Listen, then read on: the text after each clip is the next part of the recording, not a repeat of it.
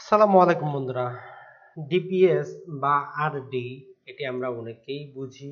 প্রতি মাসে মাসে ব্যাংকে আমরা 2000, 4000, 5000 টাকা করে আমরা সেভিং করি 5 বছর বা 10 বছর মেয়াদি। ব্যাংকগুলো আমাদেরকে বলে আপনার যখনই টাকার প্রয়োজন হবে আপনি টাকাটা উত্তোলন করতে পারবেন, যতদিন থাকবে আপনি লাভ্যাংশ পাবেন। তো বন্ধুরা, আজকে আলোচনা করতেছি আমরা ডিপিএস। এই ডিপিএস আপনি টাকা রাখেন, লাভ্যাংশটা কিভাবে হিসাব করা হয়, কে বলা হচ্ছে আরডি, মানে হচ্ছে রিকারিং ডিপোজিট। তো প্রথমে আমরা যদি ব্যাংকগুলোর ওয়েবসাইট যদি দেখি, আমরা যদি প্রথমে ইসলামিক ব্যাংক বাংলাদেশ লিমিটেডের ওয়েবসাইট দেখি, সেক্ষেত্রে তারা তাদের যে সুদের হার বা লাভের হার বা মুনাফার হার যেটাই বলুন সেটা আমরা দিচ্ছি। যদি আপনি পাঁচ বছর মেয়াদি রাখেন 7.5%, যদি 10 বছর মেয়াদি করেন তাহলে আপনাকে 8% দিচ্ছে। এছাড়া দাস বাংলা ব্যাংকও দিচ্ছে। তারপরে আমরা যদি এক্সিম ব্যাংক দেখি সেখানেও আমরা পাচ্ছি। তো ইসলামিক ব্যাংকের ক্ষেত্রে তারা যেটি বলতেছে আরডিটাকে তারা বলতেছে মুদারা বা স্পেশাল সেভিং অ্যাকাউন্ট, অর্থাৎ এমএসএস। এটি আপনি 100 টাকা, 200 টাকা, 300 টাকা থেকে শুরু করে সর্বোচ্চ 20,000 টাকা প্রতি মাসে করে আপনি কি করতে পারেন, রাখতে পারেন। তো বন্ধুরা, চলুন দেখা যাক হিসাবটা আমরা কিভাবে করব। তো বন্ধুরা, আপনার যদি থাকে, ল্যাপটপ থাকে, সেক্ষেত্রে আপনি খুব সহজেই হিসাবগুলো করতে পারবেন কিভাবে, মাইক্রোসফট এক্সেল এর মাধ্যমে। তো আপনি মাইক্রোসফট এক্সেল ওপেন করেন, ওপেন করার পরে যে ধরলাম ডিপোজিট আপনি কত টাকা মাসে মাসে রাখবেন, ধরলাম আমরা যে আপনি 1000 টাকা করে মাসে মাসে রাখবেন। টেনর মানে কত বছরের জন্য করতেছেন, ধরলাম 5 বছরের জন্য আপনি করলেন, 5 বছর রাখবেন। তো ইন্টারেস্ট রেট কত, ধরলাম যে আমরা এভারেজে 6% হয়ে থাকে, 6% পর্যন্ত। তো তাহলে বন্ধুরা, আপনার এই যে 1000 টাকা করে আপনি প্রতি মাসে রাখতেছেন, প্রতি, যে আমরা জানি 1 বছরে 12 মাস, তার মানে 60,000 টাকা আপনি দিচ্ছেন 5 বছরে। তো তাহলে 6% হারে আপনার টাকাটা কত হবে, অর্থাৎ ফিউচার ভ্যালুটা কত হবে আপনার।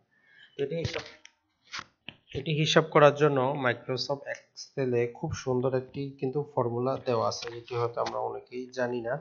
যদি আপনি জেনে থাকেন ভালো, না জানলে আজকে জেনে নিন। হিসাবটি আমরা কিভাবে করব, আপনি জাস্ট এখানে ইকুয়াল প্রেস করবেন, এফবি প্রেস করবেন, ফার্স্ট ব্র্যাকেট দিবেন। তো তখনই আপনার কাছে চলে আসবে। প্রথমে চাচ্ছে রেটটা কত, আমাদের 6%। সাধারণত এই রেটগুলো হয়ে থাকে বাৎসরিক হিসাবে 12 মাসে, এর জন্য 12 দিয়ে আমরা ভাগ দিব। তারপরে চাচ্ছে আমাদের এনপিআর, মানে হচ্ছে যে কত বছরে। তো আমরা যেহেতু 5 বছর, যেহেতু আমরা মাসিক হিসাব করতেছি, এর সাথে আমরা দিব গুণন দিব 12, তাহলে আমরা প্রতি মাস হিসাবে পাবো, যেহেতু মাসে মাসে জমা করতেছি। তারপরে হচ্ছে পিএমটি, আমরা এমটি রাখবো, অন্য ভিডিওতে আমরা দেখাবো যে পিএমটিটা কেন ব্যবহার করা হয়। তারপরে চাচ্ছে আমাদের এফবি, আমাদের প্রেজেন্ট ভ্যালু কত, প্রেজেন্ট ভ্যালু হচ্ছে আমাদের 1000। তো এটি জাস্ট এই পর্যন্ত দিলে আমাদের চলবে, ব্র্যাকেট ক্লোজ করে দিলাম, এন্টার প্রেস করে দিলাম। তো বন্ধুরা দেখুন, তাহলে আমরা 1000 টাকা করে 5 বছর 6% লাভে যদি রাখি, তাহলে আমরা যেটি পাবো সেটি হচ্ছে 69,770 টাকা। তো তাহলে আমরা জমা করতেছিলাম কত, সেটি যদি আপনারা দেখেন যে আমরা জমা করতেছিলাম, এখানে যদি আমরা ইকুয়াল টু দেই, আমরা জমা করতেছিলাম যেটি, সেটি হচ্ছে গুণন 5 গুণন 12। তার মানে আমরা 60,000 টাকা জমা করলাম, লাভ্যাংশ পাচ্ছি কত আমরা, লাভ্যাংশটা পাচ্ছি আমরা 9,770 টাকা। এই যে লাভ্যাংশ পাবেন, এটির উপর থেকে আবার সরকার কি করবে, সরকার 15% ভ্যাট কেটে নিবে। এই যে এর উপর সরকার 15% ভ্যাট কাটবে। তো 15%, তো আমাদের কত হয়ে গেছে, 1,465 টাকা সরকার কেটে নিবে। তাহলে আপনি নেট প্রফিট কত পাবেন, তো নেট আপনি যেটি পাচ্ছেন সেটি হচ্ছে মাত্র, সরি জাস্ট এখানে মাইনাস ছিল, তো আমরা জাস্ট একটু যদি কাজগুলো করি, ইকুয়াল টু মাইনাস, তার মানে 8,304 টাকা পাবেন। তো দেখুন, আপনি যদি 1,000 টাকা করে 5 বছরের জন্য 6% রাখেন তাহলে এত পাবেন। তো 1,000-এর জায়গায় যদি আপনি এখন যে হিসাব করলে আপনি 2,000 করে রাখবেন, তাহলে কত হবে।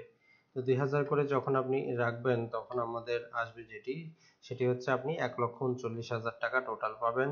তার মধ্যে সরকারের যে ভ্যাট ট্যাট কাটার পর আপনি 16,000 টাকা লাভ পাবেন। তার মানে মূল টাকা হচ্ছে আপনার 1,20,000। এখানে যদি আমরা মূল টাকা হিসাব করি, 1,20,000 প্লাস আপনি লাভ্যাংশ যেটি পাবেন সেটি হচ্ছে আপনার